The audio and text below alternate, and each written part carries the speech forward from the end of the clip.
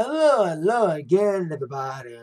Zack Attack is here with my WWE Raw review for tonight, Monday, September 21st, the aftermath of Night of Champions taking place tonight from Laredo, Texas.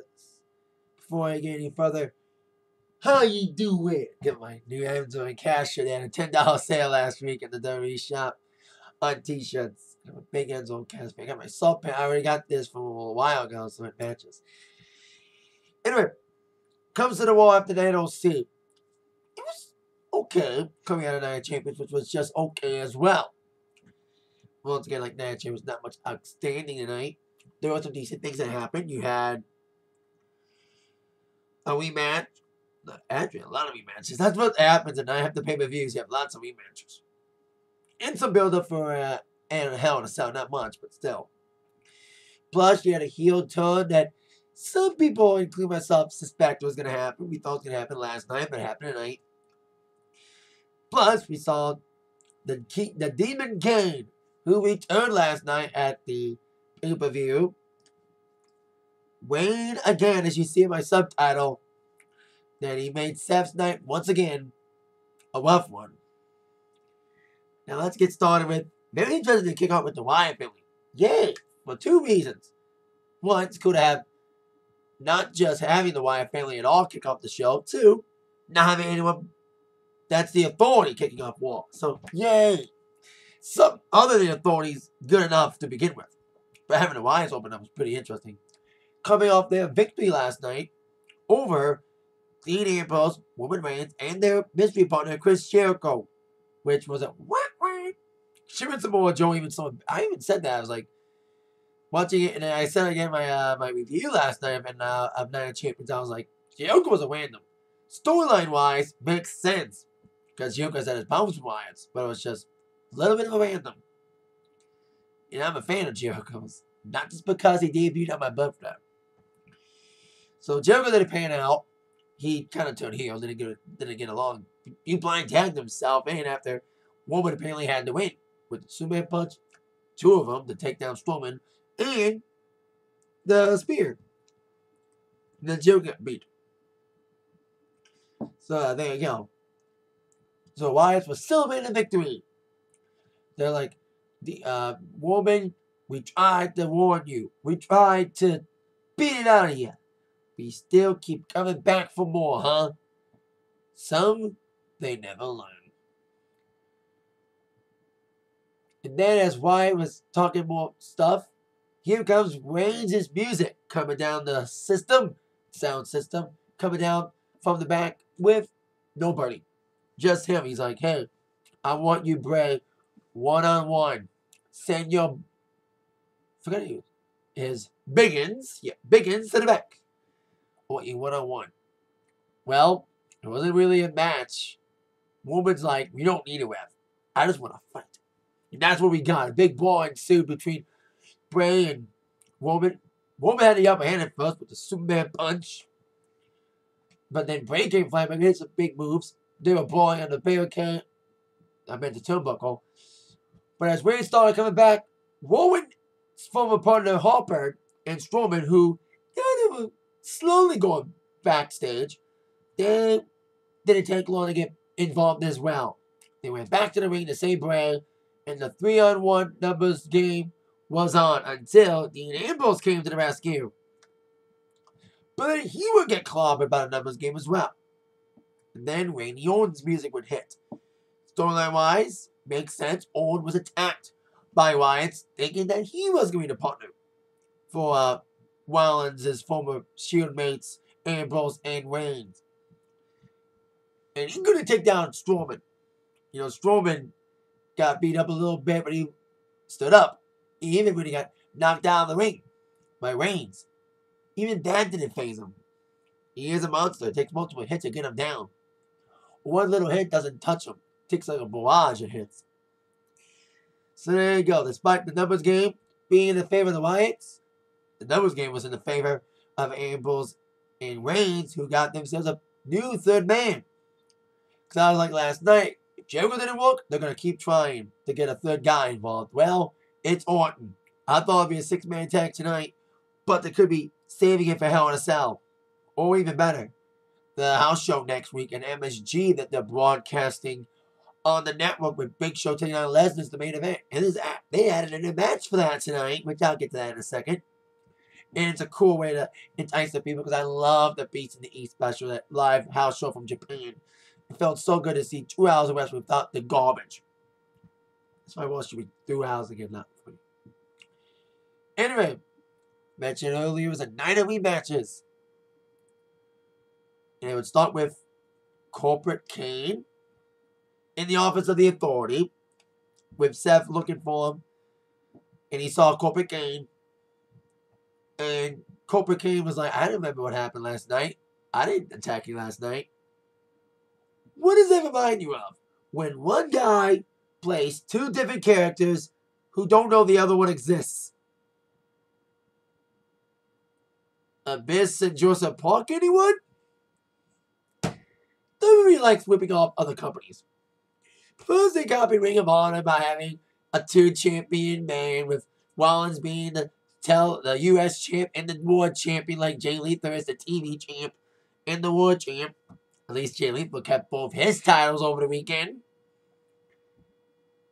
And then the recopies TNA by having Kane play Corporate Kane and Demon Kane as 2 separate characters without knowing it's the same guy. So I hated that whole Joseph Parker Abyss thing. I was like, everyone knows he's the same fucking person, yet he doesn't know it. You know, Joseph Park thinks Abyss is a separate person. You play the same guy. That's what this whole Kane thing turned into. And Corporate Kane made a rematch for tonight. Cena against Rollins for the U.S. Championship. And while we're on that trend of rematches from NLC, how about a rematch for the pre-show? It's no longer the Cosmic Wasteland. That's the catchphrase now. Welcome to the Cosmic Wasteland. The new name of the stable involving Stardust and the Ascension is now known as the Astral Alliance. Interesting. They took on the men they beat last night, Neville and the Lucha Dragons. Start off rough with Sin Cara. He botched the move bad. I've said this a couple times. It doesn't matter who's under the Sin Cara mask, they botch. It was the old guy that played Sin Cara or the new guy, Hunico, playing Sin Cara, they botch. Like, Sin Cara's trying to go for the top rope. Not only did he fail badly and botched it badly, he barely treated his knee doing that. I was like, he fucked up. He fucked up. And the Cosmic Wasteland, aka Team Astral Alliance, they fed on that. They fed on Sin Cara's mistake and isolating him in the corner and focusing on that leg. With the Ascension, well, I'm glad they're getting kind of over with this gimmick with Cody Rhodes / Stardust and this Astral Alliance. What, are they changing it because they found out Cosmic Wasteland was a porn site? Kind of like where they had to change the Submission Alliance, the PCB, who may no longer be a team. Anyway, after the isolation of Sin Cara, the hot tags came into both Kalisto and Neville. Neville came in with some high-flying moves, first up for an arrow, but Victor, who got involved in the ante last night, got involved again, blocking Neville's attempt. And after Neville got taken down, started working on Neville and trying to do a go-away special submission. Stardust did. Came down to those 2 until Neville got the hot tag to Kalisto, coming to the House of Fire with some big nasty moves, leading up to his finishing move, which I love. Need to pronounce the name right. The Salida del Sol, and 1, 2, 3 victory for Lucha Dragons and Neville, getting a piece of revenge after losing last night at Night Champions. A little bit of redemption for the loss on the pre-show. So there you go, ladies and gentlemen. There you go with that. Decent, fun matchup to open up Raw. First real match of Raw after that segment involving the Whites and Warren, former friends and enemies, should I say, Woman and Ambrose. And of course, Randy Orton joining in too. Next up, we have Ryback trying to recover from his loss on the IC Championship last night against Kevin Owens, who was at ringside, commentating as Ryback took on Paige. Despite some great offense from Bo Dallas, who needs a repackage badly, his character's gotten so annoying to the point of the fans just booing to get him to go away. It's not heel heat, it's go away heat. That's bad. Very, very bad. So despite Bo Dallas, we all knew Bo was going to get demolished as Ryback got some big offense in, big moves, including, of course, the meat hook and the shell shock and 1-2-3 victory for Ryback.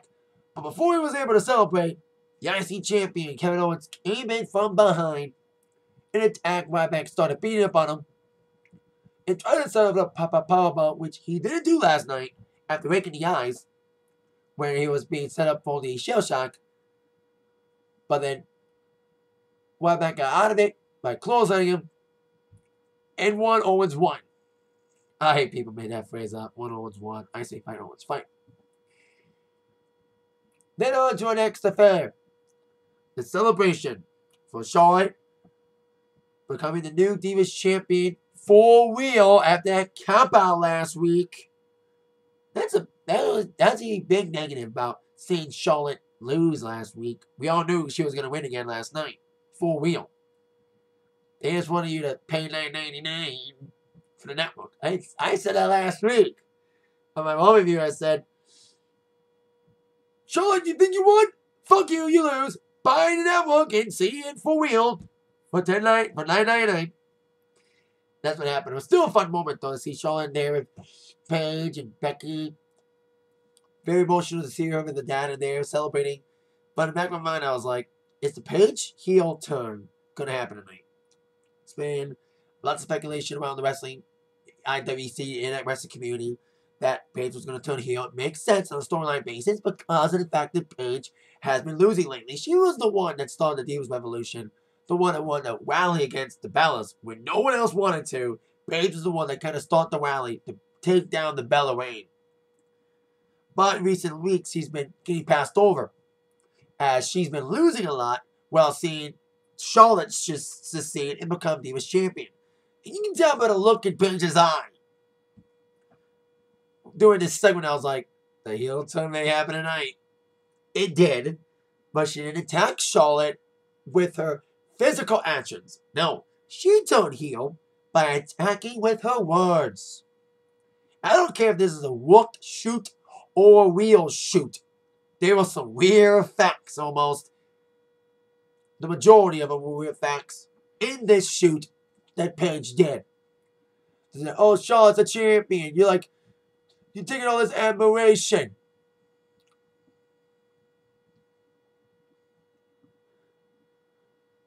And you didn't want to be your dad. You want to be more like me. I was the Divas champion when I first came in here. And you think you're the champion? It's going to change this place? You're going to lose it as quickly, and it'll be back to the way it was with Team Bella reigning supreme. You're just a placeholder. She started managing all the other divas. She's like, Team Bad, they're just a flash in the pan. And Team Bella, you know how they got in here. Having sex with Daniel Bryan and John Cena. And she's like, Natalie, where are you? Do you still even work here? That is true. I wish Natty got a big push. It is kind of sad that Natty's been passed over. During this whole entire Divas Revolution, Natty's been passed over. Although we would see it tonight because of this. But the phrase that kind of crossed the line was when Paige went off on Charlotte saying, the only reason why you're in this company is because of your own man. That pissed Charlotte off to no end, and Becky was trying to hold her back. So there's been, the seeds planted for the possible PCP breakup, and I think we just saw it tonight. It's no longer PCP, just CB. That's a bad name if they decide to still be an alliance, but I think the P and PCB is out of it. Paige full on heel, rooting solid celebration. We spoiled even further as Team Bella would add more salt to the wound. As Nikki's like, hey, Charlotte, poor Charlotte. One of your BFFs, apparently, your so-called BFF, left you high and dry. And I will invoke my rematch. And I will become the Divas Champ again after ending my long reign. But tonight, you take on my sister, the woman you pinned last Monday, thinking you were the Divas Champion. In that cop-out finish, Brie Bella. And it was a fun match for what it was. You know, it was decent. Of course, Charlotte, once again, the injured leg that she apparently injured, storyline or legit, was targeted by Brie Bella like her sister targeted it last night during their match for the Divas Championship. With some great chops, great moves. Charlotte was trying to get back in the game after being targeted with the knee injury. Because it was like, why would Charlotte win the Divas Championship and lose and after she won it? We all knew she was going to, because sometimes we have seen that in WWE Walls after pay-per-views. It's like, you see the new champions lose the night after they won. But thankfully, Charlotte came back from behind like she did last night with some big moves, including kicks with a good knee. There were some insecurities in the net breaker, followed by, of course, the spear and the figure eight and the tap out for Brie as Charlotte in her first match as Divas Champion, even though it was a title match, defeated Brie Bella, even with a Paige thing. I think when it comes to who's going to challenge Charlotte next, I think Brie will probably enforce a rematch clause on a wall, or even better, the MSG event next week. But we already have a rematch set for next week's MSG special on the network from Night of Champions. So, but I think Nikki will enforce a rematch clause first, and then Paige will get a shot. And then, here's what also should happen. Sasha Banks should get a shot. They need to put Sasha Banks and Charlotte on the main roster for the Divas Championship. I've said this a million times, but Charlotte and Bayley's opponent at NXT TakeOver's respect, because I cannot wait for that Iron Women match. Sasha, I never get sick of those two wrestling. Their matches on NXT were amazing. Please, WWE, you have some bad booking in the past and bad decisions. But what would make up for everything that happened the last couple weeks, especially at Night of Champions, please put Charlotte and Sasha in a match for the Divas Championship. Probably after NXT TakeOver. So let Charlotte finish her feud with Nikki, have one of the resolutions where with Paige, and have Sasha have a match with Bayley, and then have Sasha and Charlotte fight, maybe Hell in a Cell, or even better, Survivor Series. And let the match at Survivor Series for the Divas Championship be longer than the match last year for the Divas Championship when Brie started her reign as Divas Champion when she delivered the kiss of death to AJ to help Nikki win. So there you go. Make it happen, WWE. Sasha, Charlotte for the Divas Championship, and let them have the match that they fucking deserve. Give them all the time in the world and show the main roster what the true Divas Revolution looks like. We give two badass divas from NXT the proper time to finally shine on the main roster. Make it happen. Now on to our next scenario. Let's mix up. Sheamus still fuming after being thrown out of his chance to become the WWE Champion by trying to catch the Money in the Bank till Kane got involved as he took on Mark Henry. Okay, match between these two guys. Mark Henry trying to look good with his power moves. He is powerful, one hell. Oh, he is the world's strongest man. Trying to beat Sheamus on the outside, trying to deliver his big splashes in the corner. And of course, pulling on Sheamus' hair, covering the "you look stupid" chance. But despite Henry's best efforts to do his power moves, bro kick out of nowhere. And then it took not one but two bro kicks to keep Mark Henry down. And a 1-2-3 victory for Sheamus. Trying to get his momentum back up. I've said this last week, I'll say it again. Sheamus, if he cashes in, or should I say, when he cashes in, I hope he becomes the third guy to unsuccessfully win the title from cashing in, like Cena and Sandow. I hate that Sandow's name's in there. And he's never been the same since.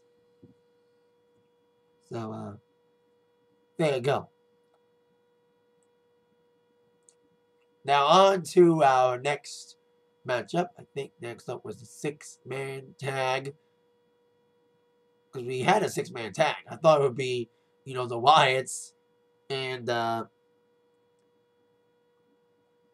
guys taking on Ambrose, Waynes, and Orton. But instead, the 6-man tag tonight was the New Day, the tag team champions, Kofi and Big E, teaming up with Rusev against Ziggler and the Dudley Boys. Now, remember that rematch I was telling you about that was made tonight for the MSG house card that's going to air on the network? The rematch in question is the rematch for the tag team title match involving the Dudleys and New Day, stemming from the DQ from last night's title match when Xavier Woods got involved. I might have forgot to mention in my review last night that Xavier went through a table. Thus, he was like clutching his back when he came in. Make this a tables match. There had more reasons to watch it. Like I said earlier, I loved the Base and East special from Japan. I'm glad they're doing more of these house show live events. It's awesome. It's a break from the norm. Feels fresh because the house shows are good. And to have them live like that, it's cool. Especially from MSG, that makes it more cool. And it had a better reason. Especially with the main event being Brock Lesnar Big Show. A match that would have been good in 2003. When they were actually in their primes. Especially Big Show. But Lesnar's still priming it. He's still having good matches. Most of the time. After a little rough start, he's looking good again. Matches against Reigns. And his match against Taker. And I'm looking forward to Hell in a Cell now. He's calling it the Go to Hell Tour. That should be Kane's tour name for Seth Rollins. Go to Hell. Anyway, we're the 6-man tag in hand, and it was a fun 6-man tag, especially added with the antics of Xavier Woods. Is it just me or Xavier Woods changing his hair a lot? He had the straight hair, he had the red highlights last night, and was just dreaded with a ponytail tonight on Raw. No red highlights tonight. He changes his hairstyle more than Kim Kardashian changes clothes and boyfriends. Well, now she's got her one guy. Egomaniac Kanye. Like his music, but he's a douchey bag. Anyway, fun 6-man tag. Good action there with the isolation of Ziggler in the corner. With Rusev coming with some big moves as well. And Xavier, I love the interaction between Summer Rae and Xavier, with Summer playing around with the trombone. And after the isolation of Ziggler, the good guys had a little bit of offensive fury till, of course, the New Day and Rusev isolated Ziggler in the corner. And despite many opportunities, Ziggler could not get an opportunity to get the tag in. Even at one point, Rusev's like, tag a guy! Tag a guy! Doink! Kicked him, preventing him from happening. But then Ziggler did get an opening. He got the fresh man in, and that was Bubba Ray coming with a hot tag. Clearing house, including getting his hands on Kingston and Big E, and maybe have a little showdown, should I say, with Rusev. Especially when he and Devon double suplex Rusev. And they had Ziggler do the what's up from the top. Ziggler worked on doing it. He was like, what's up? Ziggler had used more tongue. He'd be like, what's up? That's how you do a what's up. I don't know, white guy's doing it. Bubba Ray does it good. That's how you do it, Ziggler. That's how you probably do a what's up. You don't say, what's up? You gotta do like, what's up? Anyway, after that, after they what's up, Xavier Woods would get on the apron and play the trombone. But for his troubles, he got super kicked from Ziggler. Cool spot when he fell. Summer Rae gladly saved the trombone from falling. But for one super kick leads to another super kick, as Rusev would capitalize on that distraction to super kick Ziggler in the 1-2-3 victory for Rusev in a New Day. And a fun, decent 6-man tag. Some fun interactions between Summer Rae and Xavier Woods, like I said, in ringside, especially when Xavier fell off on the apron after getting super kicked from Ziggler and the trombone being catched by Summer Rae. Save the trombone! Save the trombone! Because I love that. I mean, I'm sounding like a broken record every week. that I'm glad New Day is finally getting over his heels. And I love their Table for 3 special on the network. Cannot wait for the one with the Divas. And I'm also watching the Bischoff thing. After I'm done with this review, I'm watching the Bischoff interview. So, HE plugs for the network. Should expect it from a guy who wore a $9.99 shirt during the Night of Champions review last night. So there you go. On to our next scenario. Divas Action. Natalya. I'm glad she's finally back in action. She needs to get a big push again. Please. She needs to be a part of this too. She needs to get in on all the fun. Maybe it's because there's a good reason why she's been out. Her husband's been out with an injury. You know, there's a good reason. But it's not a good enough reason to say that she cannot be involved in this Divas Revolution. And it was a fun match between her and Naomi. Really good athletic matchup that should have been longer, in my opinion. You know, they had okay time. And also, the match should have ended more cleaner. Because you had involvement from both Sasha and Tamina helping with the ending. Because Natalya looked good in the early going with a Catwoman-like suit. I like the suit tonight. She always looks good. She looks good in the ring and out of the ring. Tell that to Tyson Kidd. He'll probably tell you that Natalya looks really good outside the ring. We gain focus. These two are really athletic. They should have had a lot more time, but for the time they had, they did well with it. But as Natalya was going for the sharpshooter at one point, here comes Tamina and Sasha getting involved in the apron, distracting Natalya long enough for the rear view to be right in her face. The finishing move for Naomi. And the 1-2-3 victory for Naomi, continuing Team Bad's winning streak. You know, Sasha winning over Paige lately, adding to the heel turn of Paige, and now Naomi winning against Charlotte's opponent from NXT last year. And a great women's match last year to take over in May, being Natalya. Now, next matchup. Cesaro and Big Show. Stemming from Cesaro getting knocked out a few weeks ago. After Big Show got involved in the... Miz got involved in the matchup between Big Show and Cesaro. I think it was no, it was actually Cesaro and Miz. And then Big Show got involved. He thought that Cesaro wanted revenge. And Big Show wanted to send a message to Brock Lesnar, who they're facing off against each other, as I mentioned, at the MSG special next Saturday on the network. I love the network. I don't care. Yes, they advertise it way too much on the show, but what diehard fan would not want that network for $9.99 a month to get all the pay-per-views, even though some pay-per-views may not be good? But you get the on-demand programming, and the original programming is amazing. Like I said, the Table for 3 is an awesome show. With the New Day was a fun one. Awesome podcast. Come on, Brock Lesnar's on. I can't believe Brock Lesnar. This Go to Hell tour is going to be an awesome podcast. Shit, that should be interesting. Because Lesnar rarely does interviews. May not be as good of an interview as Lesnar's advocate, Paul Heyman. But should be interesting.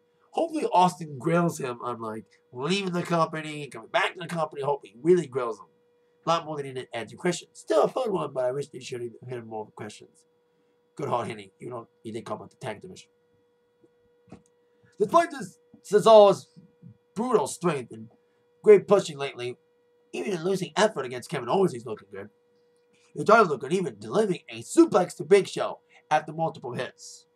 But Cesaro had battled a bad back as he was really reeling from a move. He was trying to attack Big Show on the outside. He was looking good out there until he got rammed against the ring post. That kind of signaled it. His back was hurting from that spine hit to the turnbuckle post, to the ring post. And I guess he tried to do the suplex, which he did at the third attempt.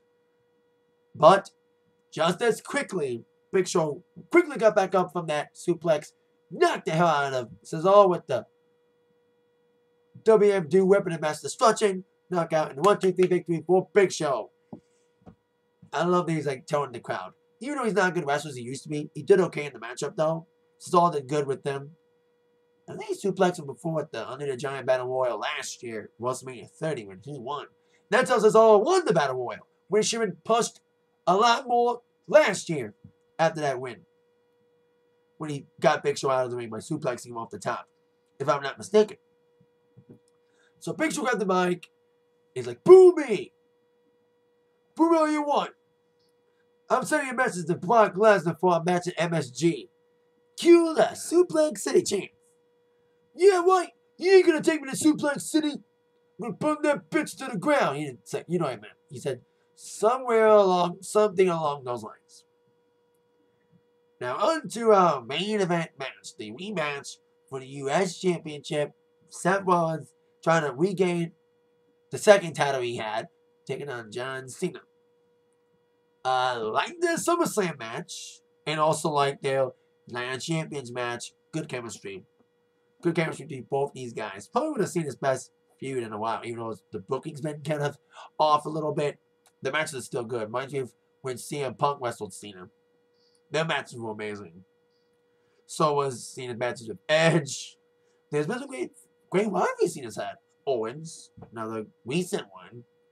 His match with Rollins, once again, was pretty good. Good action from Rollins. There was some big anti-gray kicks.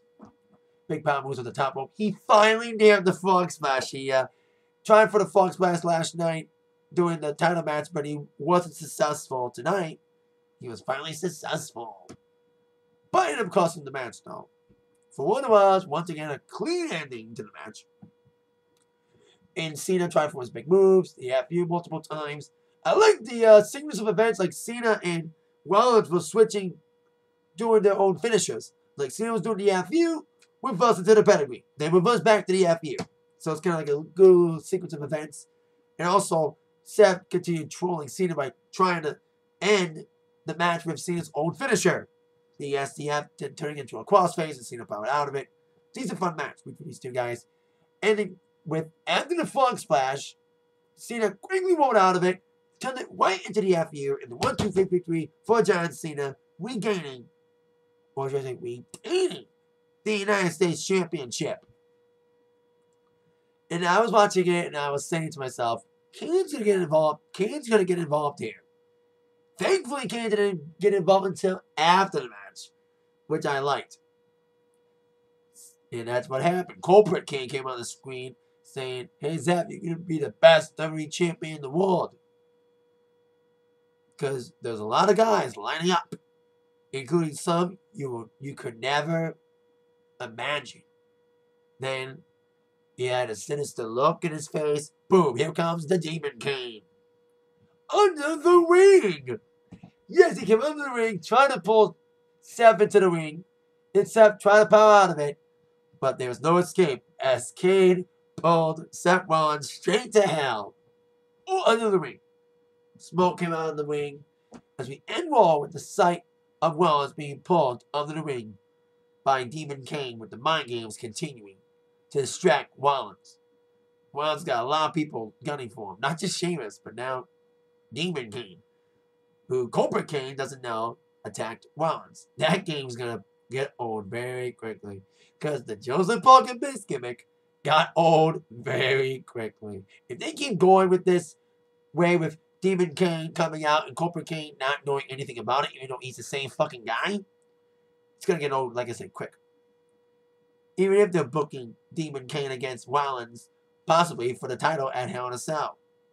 It should be in Hell in a Cell.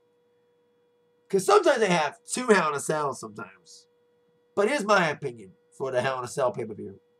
Don't do more than one. Because if you do more than one, it's going to take away from it. And it's going to get the comparison. It's like doing 2 Money in the Banks every year when they used to have 2 titles. And after the WWE title Hell in a Cell, not the Hell in a Cell, but the WWE title Money in the Bank match and the World title Money in the Bank match, one match will always outshine the other. It will be better than the other one. That's why they should not do 2 Hell in a Cell matches. Just have 1 Hell in a Cell match. Especially when that 1 Hell in a Cell match is Undertaker against Brock Lesnar. Please no screwy ending. No controversy ending. Let this match end fucking clean. Let this be the indeed final chapter here. Please, clear winner. No bullshit. No fucked up endings. No missed referee calls. No nothing. Clean fight. And I do mean fight because they're going to use weapons. Because it's Hell in a Cell. No DQ and stuff. So that is it for the WWE Raw review for tonight. Thank you very much again for watching. That mind you've been attacked by the review from Zach. See you later, everybody. Yeah.